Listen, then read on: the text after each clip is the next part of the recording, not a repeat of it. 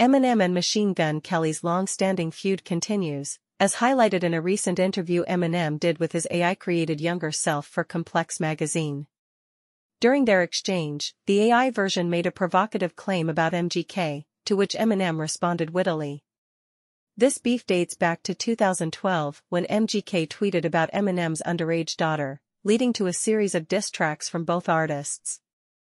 Eminem's latest project, The Death of Slim Shady, Coup de Grâce, marks the end of his alter ego. In the interview, Eminem reflects on how his younger persona worsened his life, admitting he had to self-medicate and nearly lost everything.